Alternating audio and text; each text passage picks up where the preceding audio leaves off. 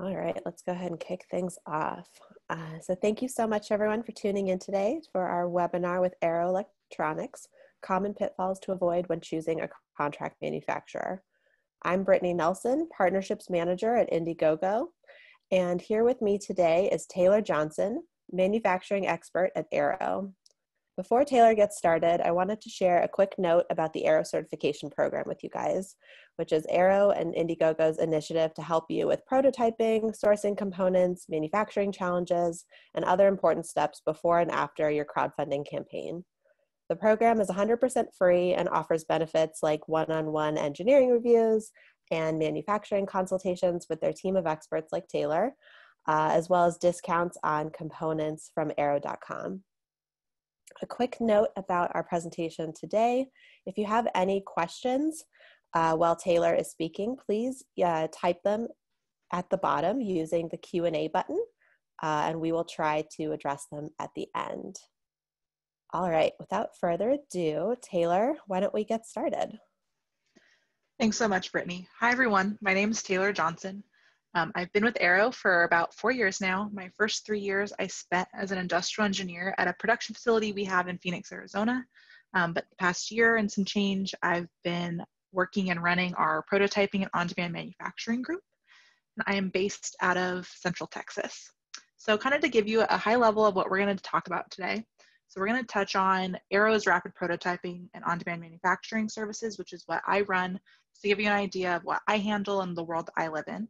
And then we're going to jump into a product's typical life cycle, knowing when you're ready to select a CM, design files that I see are commonly needed, the common criteria to consider for CMs, and as well as some common obstacles that you may run into. And then we'll get into some Q&A at the end. So a high level of Arrow's rapid prototype and on-demand manufacturing, and I think what a lot of steps that a lot of products take in the first bits of before you get into run rate production. So it's proof of concepting.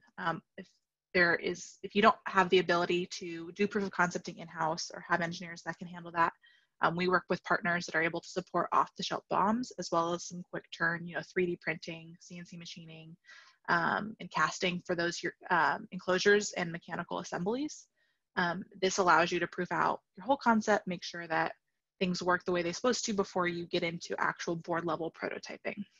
This step isn't for everyone, but it definitely is, it's an important step for some projects. And if you're not able to do it in-house, it's something that most quick turn CMs can support, as well as Arrow as well. So we also have our quick turn PCB assembly and quick turn box builds. The only difference between the two is that a box build is that full assembly versus just the PCBA. So you can use these for prototyping or for first steps of production if you need things quickly. Everything that I do is domestically sourced, and since I'm in the US, that's here in the US for me. And this also provides some design for manufacturing and assembling as outputs of this to be able to take on to your production CM, to be able to learn from the issues that arose during prototyping. And then for those box build, again, those complex electromechanical assemblies are supported, or simple assemblies are supported through that. And then finally, we have what we call on-demand manufacturing. This is our low to mid-volume PCB assembly and box build. Again, this is just Arrow's term for that low to mid-volume. But in my opinion, production is production. So if 100 units is production for you, that's considered production. But this is just how Arrow supports it. And we also can support shelf-ready packaging and finished goods inventory. I can support it through the life of that product, or if it continues to grow, we have a run rate production group that can support it once it gets to a certain volume and a cadence and a forecasted cadence, right? So that's where that on-demand comes in, that maybe you do need some high volumes, but you just need them now and you don't know when you're gonna need your next batch, right? So enough about Arrow. I wanna get into a general product's life cycle, and we're gonna start at that create phase. Sure, most of you guys are very familiar with this first part of this cycle, and that's the ideation phase. And that's what I like to call your back of the napkin, right? So this is where you have this great idea, you don't necessarily know how to make it happen yet, but it's the start of this whole process, right? And that's when you get into design, and that design is how do we make this work? what are the steps we need to go through to, fledge this out. The design's gonna have multiple iterations, most likely, right? Then you need to get into past the electronic side. Is there software design? Is there enclosure design? Things like that, right? So I'm sure most of you are very, very familiar with these first two steps. And then that new product introduction is kind of where I live. And those are those prototypes. Those are making sure that those work. Those are either proof of concepts, then prototyping the PCBAs and the full box build.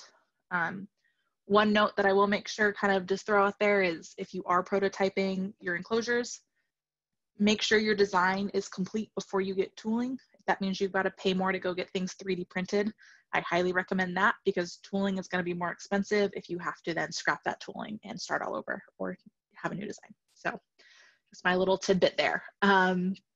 So that's where, at the end of this create phase, you should come out with a design that works, does what you want it to do, and you're ready to go to market with that design, right? So then we get into make.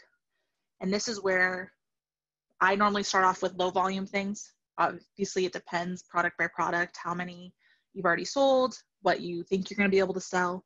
But this is where we use a contract manufacturer to do that integration, to do that production and fulfillment for us, right? And so this is where this is a little more hands-on, because a lot of times you've got to go through a first article process, make sure things are coming out the way that you intend them to come out before you pull the trigger on building thousands of units, right? You also have in this stage your routes to market. This is definitely not my area of expertise, but it is a crucial step, because without those routes to market, you're not going to have a market to sell to, right? So you need to make sure that you're also taking into account how you're going to get this product out there and what that's going to look like, right? Once you have all of that, your product is in the market, you're selling product. Now you just have to get into the manage phase, right? So this is the management and maintenance of your product. So that's looking at end of life products or end of life components. It's looking at maybe small feedback that you've gotten on your product that you can make a small change that's not a full design change to address that, right? Now you're just managing and maintaining. You're probably doing some engineering changes that, again, are not affecting the total design. And you're also looking at how to extend that product life. So if a major part is going to be going at end of life, how do you address that, right? So you don't get to just be hands off at this point, but it is more of a maintenance phase instead of being way hands-on and trying to get things built right away. And then you end up back where you started with your next generation potentially, right? You're a little farther ahead than you were initially in ideation because you're not on the back of a napkin. You've got a better starting point. But you now are looking at, how do I make this into a Gen 2? How do we make maybe accessories for this, right? So you kind of always are going to be going around in this circle. You're probably going to have this for multiple products potentially. But that's why we have it in a circle and not a straight line, because you're going to start all over again and now make your product that much better, right? So I kind of wanted just to go over this to kind of show the full life cycle, as well as what you're kind of responsible for, and then when a CM kind of comes into that, and we'll discuss that on the next slide. So knowing when you're ready to select a CM. So there's no one size fits all approach when selecting a CM. It's going to be completely dependent on your product, completely dependent on you and your team, and also completely dependent on the CM. So I've got some just general advice and guidelines for knowing when you're ready, but there's a lot of kind of exceptions to all of this. So just please take that into account. Also, these are just based off my experiences. For certain CMs, there might be other things they need in order to engage, or what I tell you might be too much for what they need. So really make sure that when you are talking to a CM, you're understanding what they need, and understand that it's going to be probably different from every other CM you talk to, because they all have their own way of doing business. Right, so first, I'm going to start off with design. So your design should be close to complete before engaging with the CM. The big but here is, unless you're engaging with that CM to help with design work. Certain contract manufacturers also have a design arm that can help you finish maybe that final 20% of your design, or help you design the full thing. So if that's what you're looking for, you might need to engage someone a lot sooner, versus if you had gone to an engineering firm to do your design work, if you're doing it yourself, or if you have someone on your team, right? So moving forward with, you're not going there to help with design work, right? Your design should be close to complete. So, and I'm going to go through kind of the commonly needed files on the next slide, but the bulk of those files should be done. There can be some small tweaks, maybe some resistor changes, things that don't change the overall design. However, every little change you make, it takes time. It's going to drive a requote. It's going to drive, a lot of time. So that's why I suggest being really confident in that design before you're ready to go and get those quotes. For example, one of my contract manufacturers I work with, it takes about 2 weeks for them to quote something full turnkey, so all of the parts, right? And let's say they come back with their quote and I go, oh, we're going to use an alternate on reference designated U5, for example. It's now going to take them at least 2 days to go return that quote, because they're not just going to flip that part out. They actually have to go through the whole thing again to make sure parts are still in stock, make sure all of that's happening. Now, this is for, some quick turn, low volume stuff.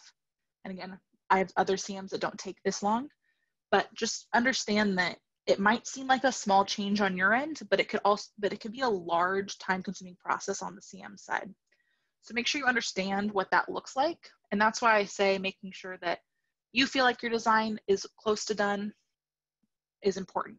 Things happen, designs can change, something that you didn't expect to happen comes up. That's life, right? But going in with the expectation that it's almost done is the right way to go about it, in my opinion. So finances.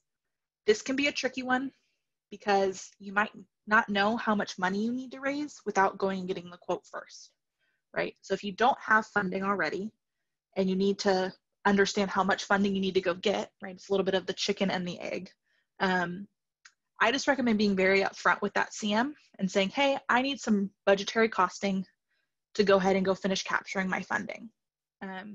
That way they know that they don't need to look for in-stock parts. They can give you maybe parts that are longer lead times that maybe are cheaper, or they don't have to try to go hunt down what parts they can find in stock right now versus parts that are going to be in stock when you're ready.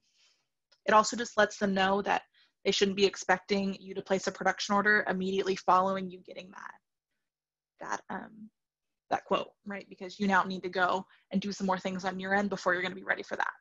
Most CMs are really going to appreciate that upfrontness because they still want to capture your business, but it just lets them know that they shouldn't be expecting that business right away. And it kind of builds that level of trust between you two pretty early on. So lastly is timing.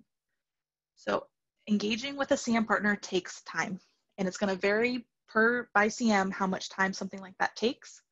But for example, here's kind of some things that go into that full engagement, right? So you have quoting time. That can be, depending on some CMs, as fast as 4 to 5 days, or it can be a month depending on your project, right? And your complexity, the CM's capacity, things like that. You also need time to visit the facility if possible. If this is your first time engaging with that CM. Now, granted, that's before COVID and kind of before our kind of current climate, right? But just time to understand and really vet out the facility, right? You also need time to engage in contracts. You need to be able to, you don't want to be rushed to sign a contract that you haven't been able to go through fully. And also setting up accounts and maybe getting a line of credit with that CM, if that's something that you're able to do. So for that, setting up accounts and credit, I only really know the Arrow side, and I know that it can take weeks potentially. And that's if there really isn't any snags or we don't hit any bumps in the road. So I just say all this to make sure that you're taking all of this time into account when you're looking at your, when you should be ready for production. So this is where maybe engaging and finding a CM earlier on and being able to fill out contracts and have that account ready. And that way, when you're ready to place your order, you don't have to worry about those steps at that point, right? So next, we're going to go to design files that are commonly needed. And I've got them broken down by PCB assembly and the full product build. So the only difference is the full product build will have everything in the PCB assembly plus what's under it, right? So you're going to need an electronics BOM with a rev number. I cannot emphasize enough how important keeping up on your revisions are. It makes sure that you and the CM are on the same page, that things are going to be built properly, and that there's no confusion on what's the right document package. I also recommend having the rev number in the document somewhere and also in the title, just so it's really easy to see. And anytime there's even a small change, you need to rev it up. It might sound tedious, but it can save you in the long run. So this BOM needs to include the manufacturer and the manufacturing part number. Again, this is for me. I know some CMs that can quote without those for things like resistors and capacitors. I recommend having them so you know exactly what you're getting. But making sure that, you know, everything that is very specific to your BOM or to your product has a manufacturing and a manufacturing part number, and alternates, if you have alternates already tested out, is very helpful but not needed, right? You also need to make sure you include the bare PCB board with the rev number, and it can be on a completely different rev than your total BOM rev, right? So this is where it's important to make sure that you're keeping everything revved separately, right? So if you're only on rev 3 of your PCB, you might be on rev 8 of your electronics BOM, right? So make sure that you're just keeping those up and that you also have the rev number of that PCB on the BOM. That way there's no confusion on what PCB needs to be used when they're building that product. Also, just note any supplied parts that you're gonna provide, as well as any do not populate parts, or if there's something specific you wanna call out, just make sure it's called out on the BOM itself. I also like to call things out in my request specifically to contract manufacturers, just so I know they see it. But if it's in the document, that's the best place for it, because that's what they're going to be working off of. They're not going to be working off an email, right? You also need PCB assembly drawings. These are your fab drawings and your Gerbers. Some CMs, again, are able to, you know, if you're in a budgetary phase, maybe assume some basic sizes, materials, things like that. However, once you actually get specific and you go to get that quoted, you might be surprised at the costs, right? So I recommend having all of that done so you have the best understanding of the cost as possible. Anytime that there's assumptions needed, you run a really high risk for getting a cost later on that you weren't expecting. Also, any test information. I typically don't see test information for prototyping because normally the customer is going to do the testing themselves. But for your production, or if you have tests for your prototypes that you want, make sure you include any of that and include the time that you think that test takes. Especially if it's not a standard test, that CM is really going to rely on that time to quote it for you. Okay. Also note if there's special equipment needed for that test, and make sure you understand who's responsible for providing that, if it's included in your quote or if you're responsible for providing it yourself, and if there's any special qualification tests that are needed. Basically anything that's outside of the normal assembly that's needed as far as tests, make sure you include as much of information that you have on it. If you don't necessarily have the specifics, but you know it's about a 5-minute test, you can also give them that information and they'll quote based on that. And as long as it's within that 5 minutes, you should be okay. But if it goes more than that, your cost is going to increase, right? And then any other instructions. So is there conformal coding? Is there device programming? Is there any workmanship standards that you need, or medical certifications, automotive standards? What else do you need this product to be? Again, I try to give the most information possible, and then if something isn't really needed by the CM, they can ignore it, versus the opposite of them needing some sort of information and I don't give it to them. Okay, so that's it for the PCBA. Now all of that is going to go into the full product build, but so you're going to have a top level BOM. And this is going to have your plastics and extrusions, your hardware, your PCBA with the proper rev number, anything else that goes in that top level enclosure, you're going to have on this top level BOM. Okay, and you also need an assembly drawing and assembly instructions. So this is going to be instructions for mounting any boards, closing the assemblies, applying any adhesives, things like that. So you need to go through and really document out the steps this takes, because this is probably going to be pretty unique to your product, and the CM's not really going to have a way to quote that without very specific instructions from you. And that way you also make sure that it's built correctly to what you need, right? If you kind of just go, hey, yeah, slap it all together, you could end up with a loose PCBA rattling around. It could not be up to what you want, but you didn't give enough instruction for it to be built properly, right? And then if there is any packaging, individual packaging required, most CMs will quote bulk packaging standard. But if you want it in customer-facing packaging, if it's maybe going to be shipped directly to an Amazon or a customer directly, you're going to want any of that, right? With your name on it, with your logos on it, with work instructions in it, things like that. So make sure you just have all of that information. If you have, any drawing, label art, packaging material, any inserts, if you're going to have a certain number of box per cartons, if you need serial numbers, kind of understand what your packaging looks like. If you just need it in bulk packaging, that's what the CM is going to quote standard. But if you need it in something customer facing, make sure you have that information.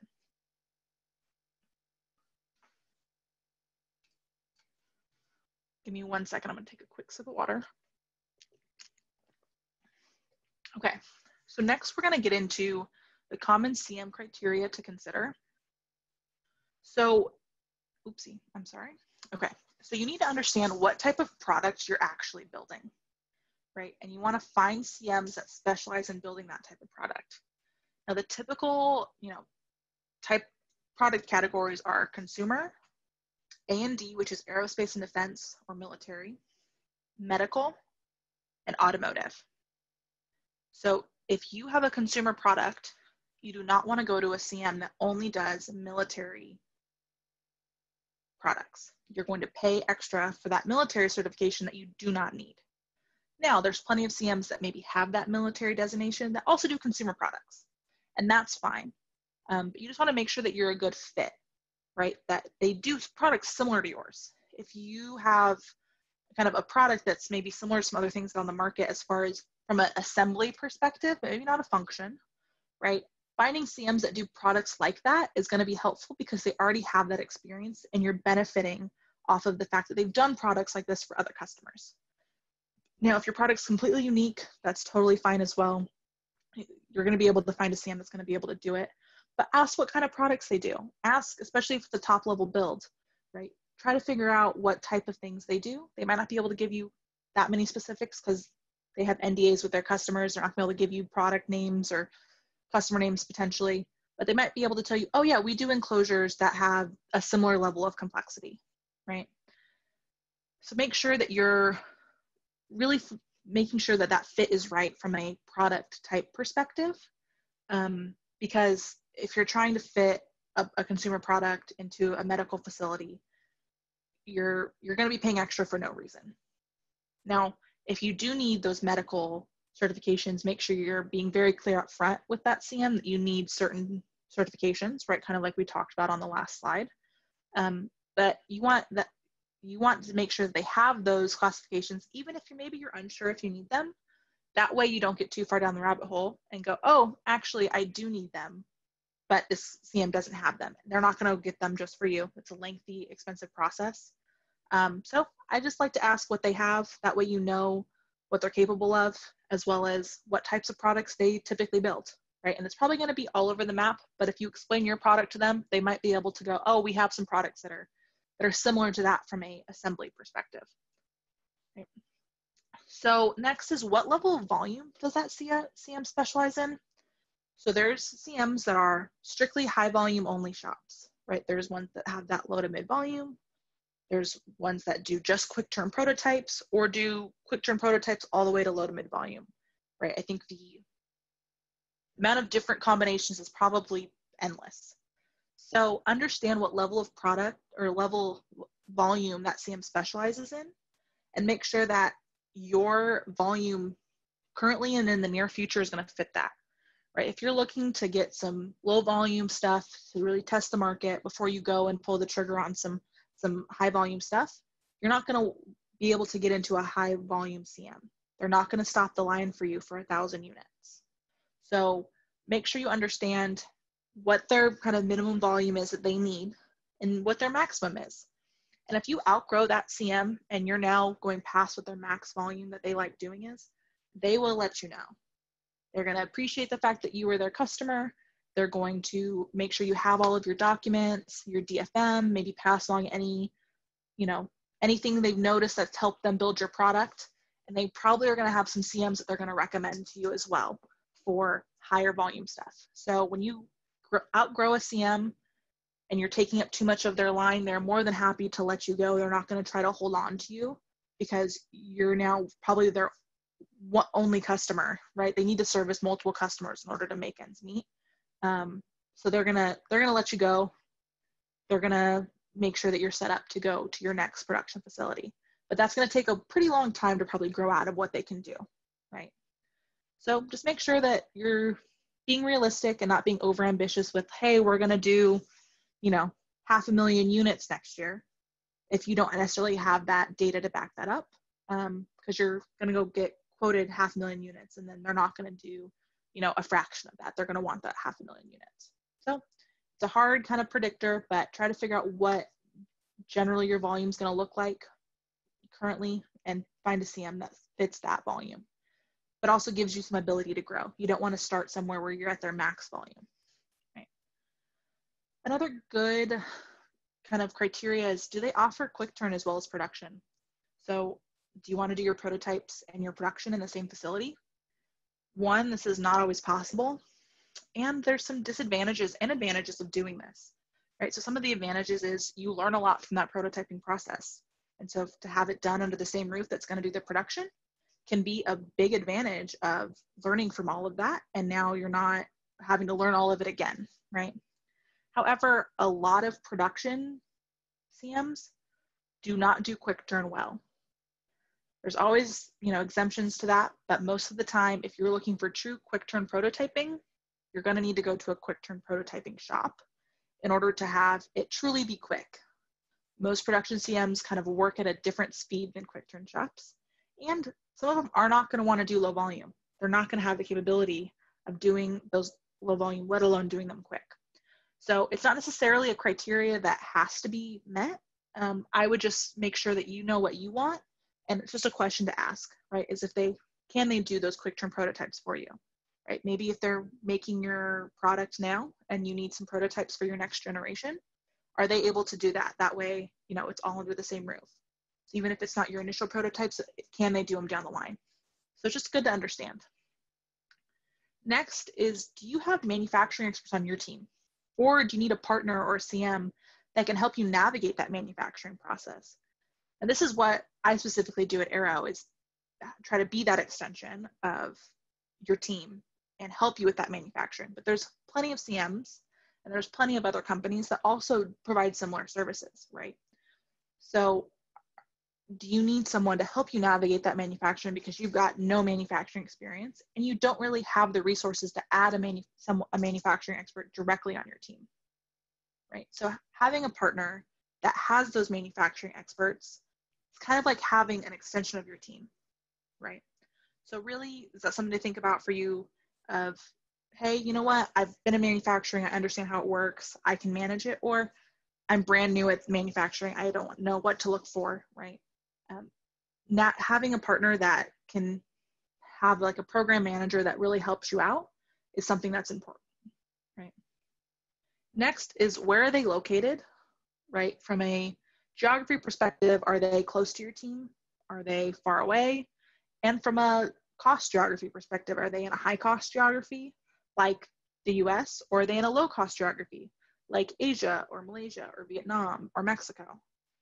So really understanding where those are is important. There's benefits, I think, to all of those different things, but the next one is kind of, do they have multiple locations? And this is my ideal state for a CM, I guess, for production. And what I mean by this is, do they have a location that's local to you, right? Whether you're in the US, Canada, Europe, Africa, doesn't matter. Do you have a CM that's local to you that has a sister or mirror facility in a low cost geography? So that means that they can do the first articles and the first couple runs local to you, where it's a lot closer to your time zone. It's a much more manageable flight away, and potentially have, a common language. And then once your product is good, everything's running well, they have the manufacturing process set, they can then go and transfer it to their facility that they have in a China or Malaysia or Vietnam, somewhere that is a lower cost to you. This is ideal for me. There's It's not always going to be possible, especially depending on where you live. But this is something that is a big bonus for me if a CM has this, because this really helps you in the beginning phases of it. And it also really reduces your cost from a travel perspective. You might pay a little bit more for those first units that come out of your local CM. But you're not having to travel to Asia. You're not having to stay up late to try to get on the same time zone, right? If you're trying to work out engineering questions and you're, from the US to Asia, there's at least a 24-hour delay in any question back and forth because of the time difference, right? So really understanding that piece of it, even if you have to pay a little bit more up front, really looking at the cost benefit, that's what I recommend if you can find it. Again, it's not always possible, but the location is important. So if you aren't able to find someone that is local to you that does have that sister or mirror facility, where are they located? Are you able to go visit? What does that plane trip look like? How much is it going to cost you? How long is it going to take, right? Things like that are important because you want to know who you're getting into business with, right? And if you're not able to, and again, this is all pre-COVID. I think right now we're all kind of shut down, right? But if you're not able to go visit that facility at all, that can hinder maybe that relationship as well. So understanding where they're located and how close they are to your team can maybe outweigh some of the cost savings of going a little farther. So just make sure you try to find a nice balance that works for you. Next, we have the certification requirements. So what requirements do you and your product have for certification? Making sure that CM has those matching requirements, right? I kind of mentioned it earlier, I think of the first bullet, but if you are building a product that is potentially a medical product, right? Maybe it's something that goes into a nurse's station at a hospital and isn't something that's patient facing, and you don't know if you need medical certifications or not for it. I would still recommend making sure you go to a CM that has the capability of doing medical as well as consumer. That way, if you find out you do need to have FDA approval or any kind of local, health organization approval, and you need to go into a certain medical, like ISO 13485, for example, you have that capability in the same facility. You don't have to go start over from scratch. So understanding what requirements you have and what the CM have at the very beginning is really important. It's also important to understand what the CM's capacity is. How many lines do they have? How many units do they get out a week, a month, a year, quarterly, kind of that information. And how quickly can they turn product if needed? So if you have a 1,000-piece order and you need to try to get 100 pieces as quick as possible, do they have the capability to pull those in at a cost, of course, but do they even have the capability of doing that for you? You might not think you need it, but it might be important later on when maybe you were delayed because of parts and you need 100 units quickly, but you want to do them all from the same shop.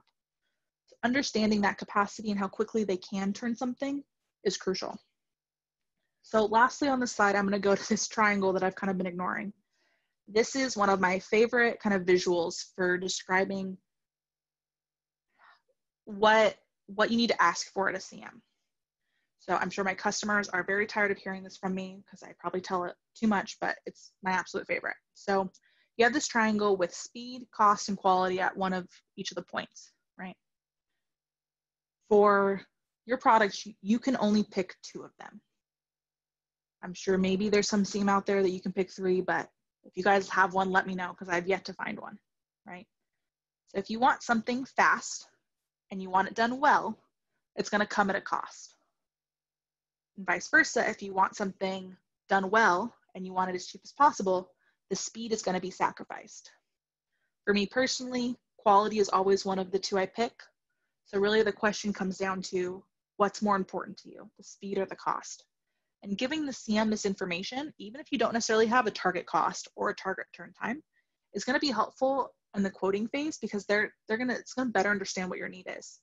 So even if you don't know what your target costs are, or you don't know when you're going to need product, if you are able to tell them, hey, cost isn't the most important thing for me. I need this, as cheap as I can get it. Again, with quality, right? But they're going to be able to go, okay, we're going to sharpen our pencil. We're going to try to go find maybe components that have longer lead times that are cheaper, things like that. We're going to give them our slowest manufacturing turn, versus if you go in and say, hey, I need this as fast as you can get it to me, right? They're going to go in, they're going to find whatever components from reputable sources are available. They're not going to waste the time to try to find the one that's 3 cents cheaper, right? They're going to give you their fastest manufacturing turn, their fastest PCB turn, and they're going to give you your quote for speed in mind, right? So it's crucial to understand what you need, and that need can change. Right now, it might be cost, and then 3 months down the line, you might need it quickly. So just understand that even if you just give them that general direction, it helps a lot, especially, this is, I think, especially crucial in prototyping, but I think it also is relevant in production, right? Because if you need things quickly in production, you need to be able to schedule those out and have components and things ready. The CM needs to know that. So that is it for the common CM criteria. And then we're going to go into our last slide, which is common obstacles. And some of this, I'm going to sound like I'm repeating myself, but there are things that you can run into that we may have already touched on, but I'm going to kind of look at it from a different lens, right? So again, that competency fit, that product type and volume requirements. If you are trying to fit a square peg into a round hole, it's not going to be good for you or the CM. So understand what your requirements are first, and that way you can go to a CM and understand what their specialty is, what their bread and butter is, what they do every day, right? You don't want to try to have someone, reinvent the wheel for your product, because there is a CM out there that already is a good fit for you, right? So don't try to force something in somewhere that it doesn't make sense. Next is cost. So something we haven't really spoken about is component buying power, right? What kind of component buying power does the CM have? Are they just going to go to DigiKey or Arrow or Mouser and buy it as the same price as you can and then mark it up as, a burden fee for going and purchasing it and handling it for you? Or are they going to, do they have relationships with suppliers that they're going to be able to go get a cost that you can't go get in the open market? This is where someone like an Arrow can help, right? We have that component buying power, but there's also plenty of CMs that also have component buying power. So if you are going to a CM that maybe doesn't have a great component buying power, maybe they're a low volume shop, but they really fit you, right? You can also look at if they can allow, customer owned product, which is COP parts. Maybe you go buy some high dollar parts and you consign them to the CM for the build. That way you're not getting a markup on, a $75 part. Markup on a 1 cent capacitor or resistor isn't really gonna be the end of the world, but on some larger parts, it absolutely can make a difference. So just understanding how they buy components and what that power is they have can help you make better decisions on your end. So also understanding the difference between prototyping, low volume, and run rate pricing. The common mistake I see is someone will get production run rate pricing for tens of thousands of units, or maybe even 5,000 units, right? They'll use that pricing to price their product to their end customer, right? Maybe it's for Indiegogo and you're, raising funds on pre-orders, or it's, you're just trying to understand a price to put it on your own website. And then you get, let's say 100 units that you need, and you go try to place those for 100 units. Well, you didn't get pricing for 100 units, you got pricing for 5,000 units, right? So understanding the difference between those two and how that's going to affect you from not only the assembly labor is going to go up, right, your labor costs, but your component costs, because at first you were buying components for 5,000 units and now it's only for 100. So you're going to be buying a lot of cut tape and things like that. So make sure that you're utilizing the right pricing for the right things. As well as prototyping. I see it a lot of people thinking prototyping is going to be only a couple dollars more than their production pricing, and that's not the case. Especially if you're trying to go quick and you're trying to go at local to you, you're going to see double, triple, quadruple your pricing depending on your product and depending on how quickly you need it. So just understand those differences and understand what you're using that pricing for. And that I think it's safer to go with your low volume pricing if you're trying to price out your product to your end customer. And then you can always have a price reduction if you are able to get, some higher volume pricing. And then you also have speed. I know we've already kind of touched on that, but knowledge around what the CM standard speed is and what speed you need. So if their standard turn is 8 weeks and you need something monthly, you need to make sure they're going to be able to support that. And they might be able to, right? If you're able to give them an order for a full quarter and they can deliver monthly for you, they might be able to do that, but just understand what their standard is, right? They have a standard way of operating and a standard, business practices. They can be flexible and fit you potentially, but you can't ask them to be flexible on everything, right? So knowing what their standards are will help you determine if they're the right fit for you. Again, if they're a fit everywhere else and there's one thing that maybe is not the best fit, you might be able to come to some sort of compromise on that. But just understanding that they're not going to be able just to change the way they do business just for you, right? They've got other customers, they've got, their directives and their goals they're trying to hit. They have to do what's best for them as well, while also making sure that they're providing quality product for you. So the last thing is obviously very new to all of us, but I think if you do not have a CM yet, I think it's a great question to ask, is understanding that essential business distinction and if that CM had it. And ask the question, hey, how did you handle COVID-19? Did you have an essential business distinction? Were you in a country that even allowed that, right? What type of scheduling did you have? What was your capacity, right? Did you have split shifts and were you at 50% capacity? What was your contingency plan? Having that distinction of essential business can absolutely be a competitive advantage. However, not all countries had that, right? I know in the US we had essential business distinctions, and I also know that our facility that we use in Malaysia got shut down, right? Even if they were in the US, they would have been considered an essential business. So make sure you understand not only what that essential business distinction means for you, but also for the country that you're manufacturing in if it's not the country you live in, right? And then just ask how they handled it. Ask what problems they faced. I mean, this was new for everybody, and I don't think anyone probably handled it perfectly, but you can see how they were able to adapt, and that kind of can show you a lot about what type of CM they are, right? If they were able to adapt and protect their employees, but still keep things flowing through. Would your product have been safe there? Things like that. And would you have still gotten product during that time? I think it's some important questions to ask in our current climate. So with that, I think we're going to open up to questions. But if you do have any other, if you want to learn any more about Arrow's manufacturing, you can go to arrow.com/manufacturing. And then I think Brittany maybe can speak a little more about the Arrow certification program.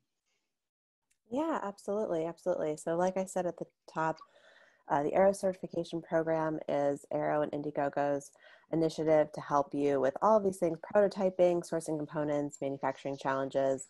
The program is free, and we offer one-on-one engineering reviews and manufacturing consultations with people like Taylor and other people on Arrow's team of experts, as well as discounts on components from arrow.com, things like that.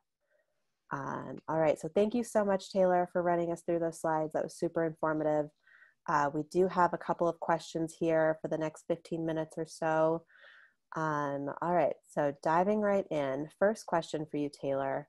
How can we check if the manufacturer has a good or bad record?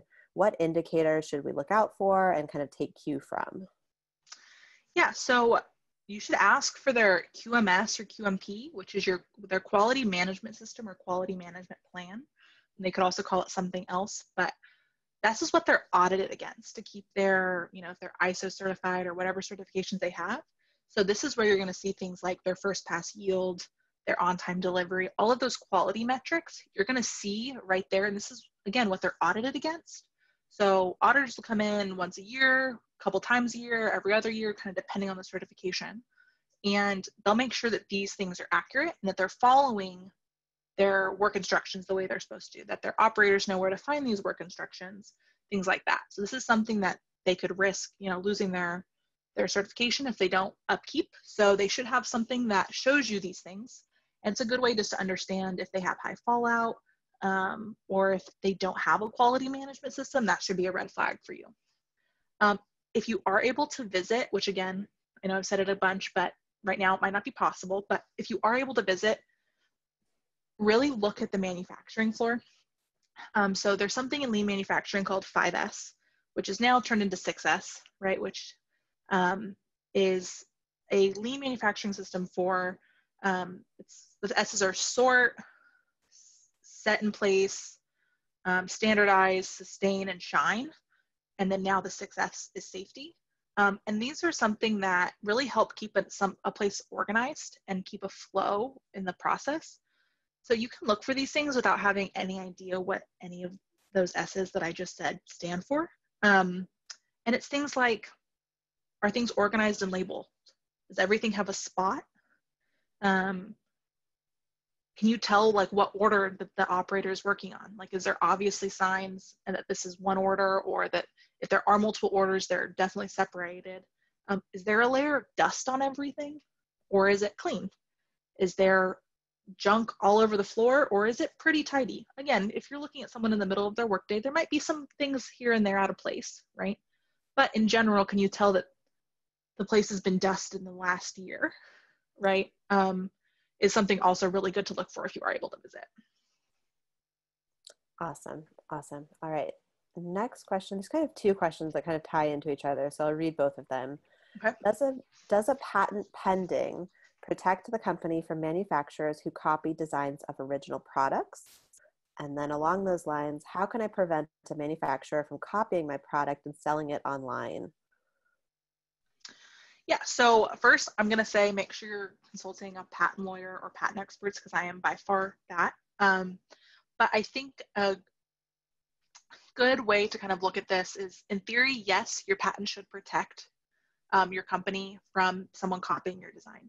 Now, make sure that your patent is also covered in the country that you're manufacturing in. If you've got a patent in the US, I don't know for sure that it goes and covers that in China, right? So if you are getting something produced in China, I don't know if you're covered even with your US patent. Now, if you do have a patent in both places, there always is risk that someone's going to break the law, right, and steal your product. So that's why I think making sure you're working with a reputable contract manufacturer is also very important. But understand what is your responsibility to patent and what is the CM's responsibility, right? So you need to make sure your IP and your product design and all of that is, owned by you and patented by you, right? Now, the CM's process and their manufacturing process is theirs.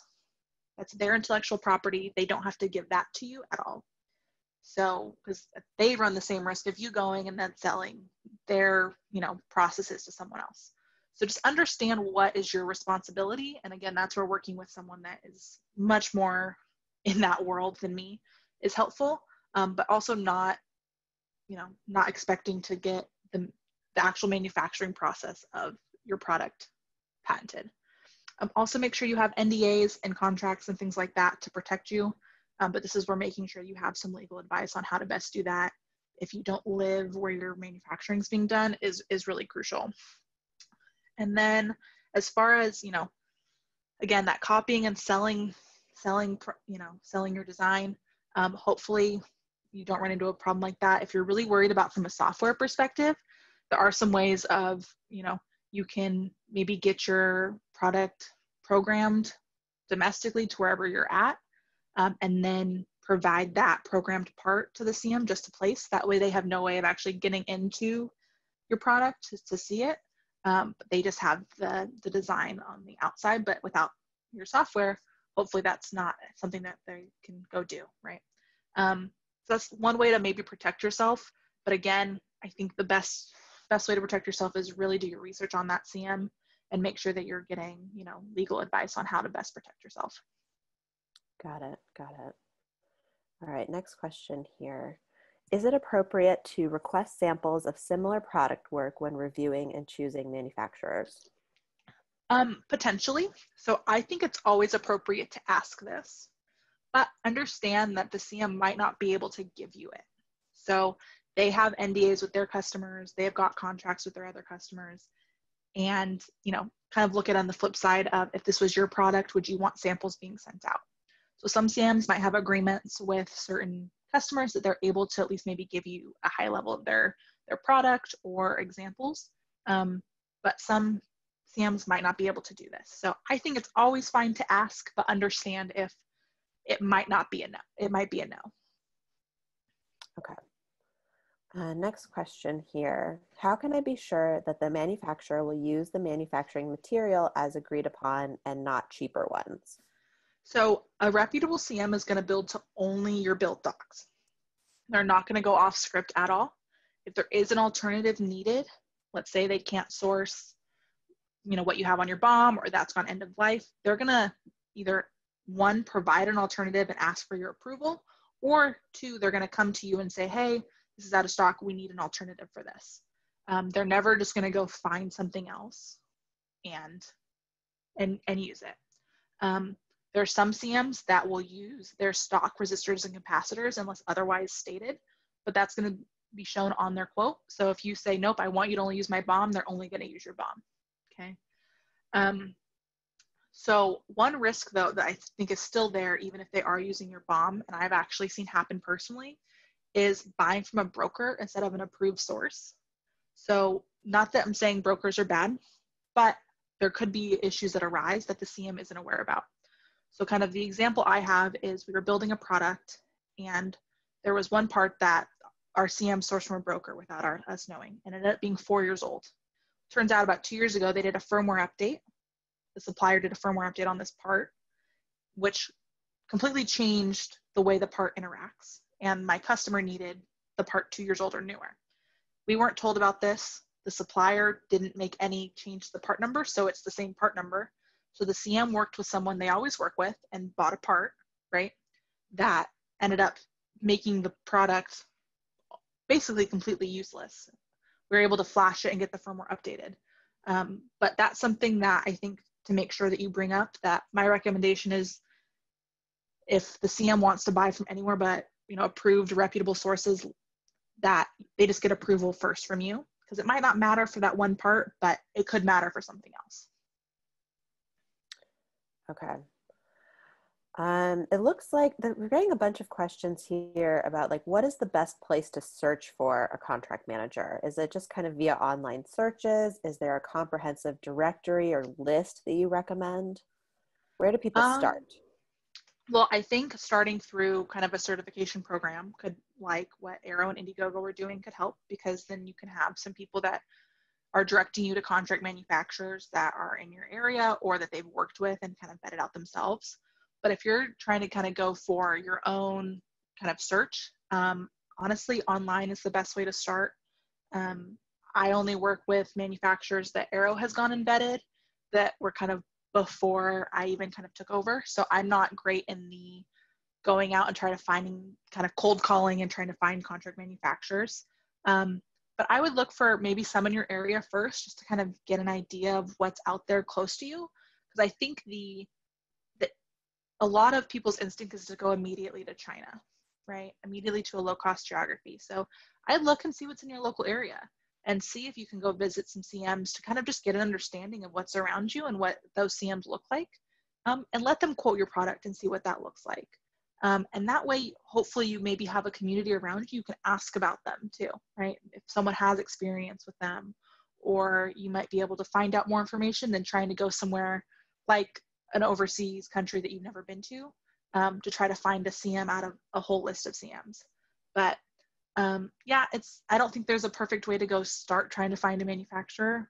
I would start trying online and trying locally to you and kind of seeing what to come up with, or go through a program like Arrow has, and they can connect you with some CMs in your area. Awesome. That's a good segue for our next question. Actually, there's a couple of questions here about your team at Arrow Electronics and how it works. So maybe you can talk a little bit about what you guys do if somebody were to sign up for the certification program and have that manufacturing consultation with you. Like, what would that look like? And there's a question here, is Arrow a CM service itself or something different? So we act as a general contractor. So once you have that manufacturing consultation with most likely me, and you have your design files ready and you want a quote, and we've got an NDA in place and everything, you'll send those files over and we'll kind of discuss your requirements. A lot of the things we talked about today of, hey, is speed the issue? Is cost the issue? What geography, like what location do you need this in? So we do not do any of the manufacturing ourselves. We have a network of partners that do the manufacturing for us. And this allows us to have the ability to do a slew of different things that if we just had one facility, we could not service all of our customers. So Arrow's big enough. If we wanted to do that, we absolutely could. So we have partners that we've gone in and audited, that we continue to audit, that we vetted out and gone through all of those steps from a prototyping and a production standpoint, and ones that are kind of in the middle that will do both for us. So we'll take your product, we'll take your project, we'll understand what your requirements are, and we'll reach out and we'll quote maybe 2 to 3 CMs, depending on what it is. Maybe one if it really fits with one CM only. And we'll come back and then we'll quote you that. And let's say you want to move forward with us. And this is mainly for prototyping. I would be your project manager and I would run that project for you. So I'm going to be the one that is in contact with the CM. We'll absolutely let you know who that CM is. You can go visit that CM if you want. We can have kickoff calls with them. You can be as involved or uninvolved as you want. But I'm going to be the one that's going to handle the little things that come up in manufacturing and only get you involved if I need approval for a new product, or if I need, something like, hey, here's an issue that came up that I've tried to fix and I need some guidance on. But I'm going to be the one that's going to take the brunt of communicating with the CM, getting those updates for you. That way you're not trying to chase down who at the CM can provide this update, who can provide this update, things like that. You're going to have a single point of contact with me, and then I'm going to go run that project for you and kind of be that manufacturing person on your team. Awesome. Awesome. All right. Well, thank you so much, Taylor, for your time today. This was super informative. Everyone, if we weren't able to get to your questions, there were a few questions that were maybe a little too specific for the general audience. Definitely check out the Arrow certification program. You can get that free manufacturing consultation with an expert at Arrow on Taylor's team. To join, just visit our landing page, enterprise.indiegogo.com/Arrow. And we'll be also sending that link out in an email after this. All you have to do is fill out a quick form, and then someone from Arrow will be in touch with you to get your questions answered. All right. Thank you again, Taylor, and thank you everyone for attending our webinar today. We will see you next time. Bye, everyone. Bye, Taylor. Thanks, Brittany.